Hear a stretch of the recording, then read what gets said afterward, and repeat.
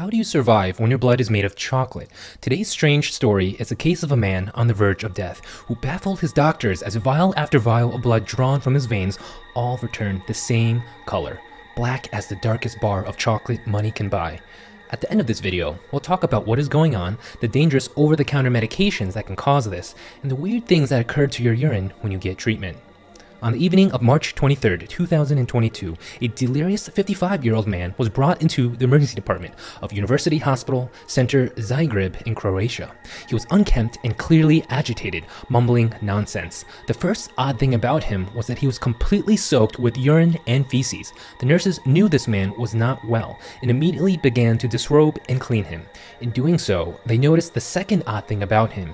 His skin was gray and mottled, and his lips were blue. Where did you find this man? And the nurses bark out with impatience. Looks like literal shit. The transport medics respond. We were called to the tram station by concerned bystanders. The man was delirious, slurring his words and running around the station, angrily yelling at people. The most strange thing about this entire case was the fact that even just 1 hour earlier, the man was completely fine. He has no medical conditions and does not take any pills.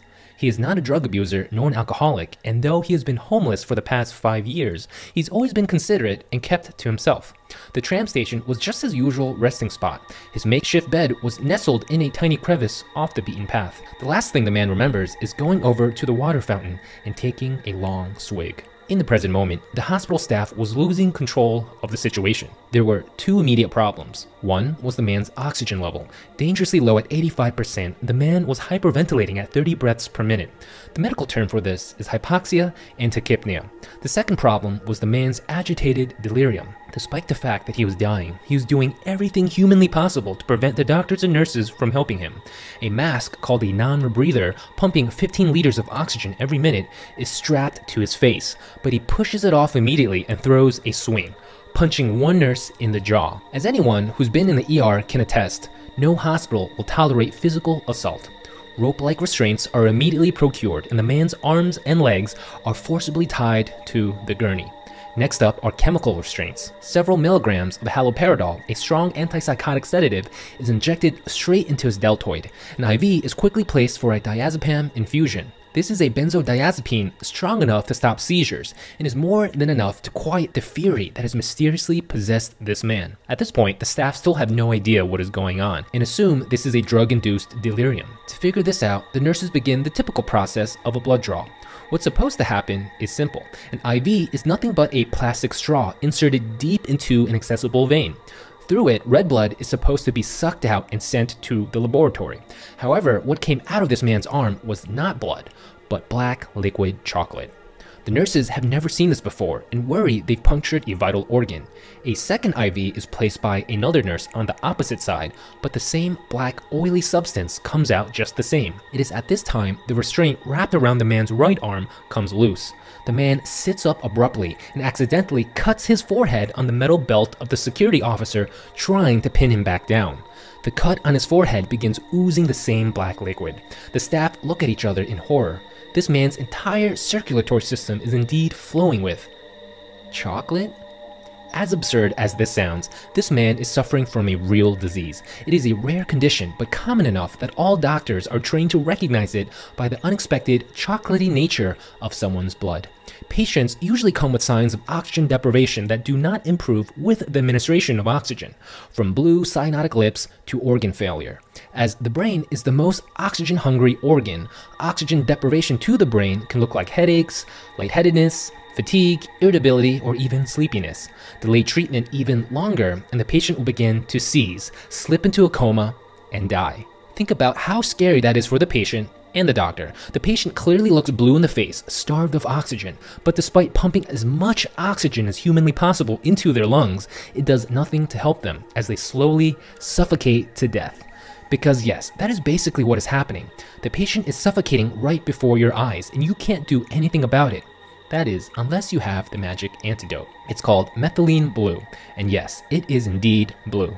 To understand what is going on, we have to talk about how the oxygen we breathe gets distributed to our tissues. For example, have you ever thought about how your body ensures your right big toe gets enough oxygen? Before medical school, I kind of assumed the oxygen we breathe gets dissolved into the bloodstream, like how a soda stream infuses water with carbonation. Fortunately, there's a good reason why oxygen is not delivered in this way. 1. To pump enough concentrated oxygen into the bloodstream, one would require an immense amount of force that our lungs simply cannot provide. Think about the force that a soda stream generates to carbonate a beverage. 2. That even if we did overcome this problem, we'd create large undissolved gas bubbles that would block off the flow of entire blood vessels. There's a name for this disease: air embolism, and it sometimes happens when nurses or doctors accidentally introduce air bubbles into an IV, leading to strokes and heart attacks.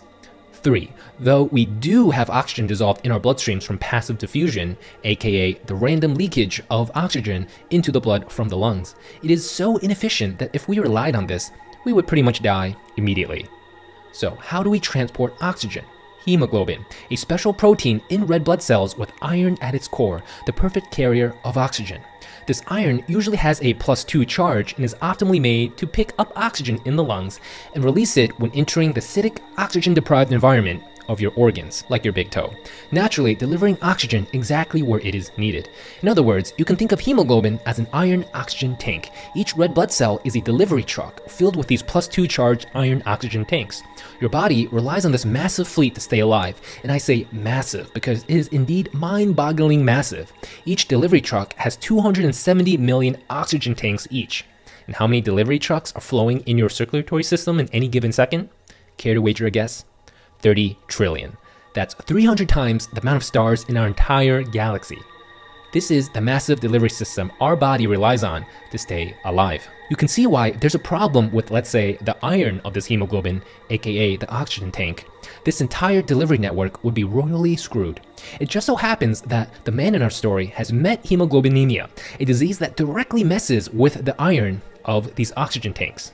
By oxidizing the iron of the hemoglobin and stealing an electron, converting the +2 charge of the iron to +3, the iron at the center of this oxygen tank can no longer carry oxygen. This hemoglobin is now called a methemoglobin and is functionally useless. And that is why you can pump the entire world's supply of oxygen into the man's lungs, and it will still not do anything to solve the crux of the issue, simply because the system meant to deliver it is broken. In other words, this is cellular suffocation at the molecular level, and it is fascinating. As more and more red blood cells start carrying these defunct methemoglobin oxygen tanks, the red hue of blood we are used to begins to morph into the telltale sign of the disease, the black, chocolatey liquid of death. So that obviously begs the question, what triggered the hemoglobin to transform into its useless cousin? How did the man in our story acquire this disease?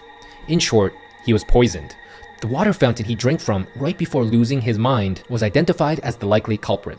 Could it have been laced with something by the KGB, North Korean spy? No one knows.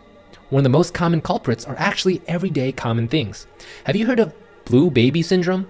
These are babies diagnosed with methemoglobinemia due to being given infant formula mixed with well water contaminated with nitrates.